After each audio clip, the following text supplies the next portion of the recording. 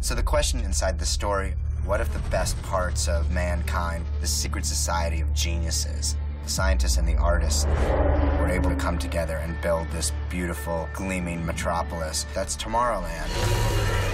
It's a place where the ideas of science and exploration are able to grow to make the world better. Can you find Tomorrowland on a map? The map would have to be one trippy map.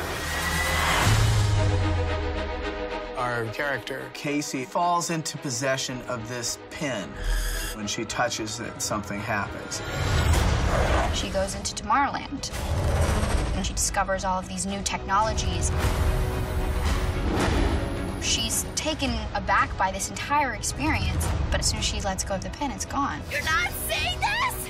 Casey, stop it! She needs to find out everything that she can about this pin, which leads her to Frank Walker. You're Frank Walker, right? I want you to take me to the place I saw when I touched this.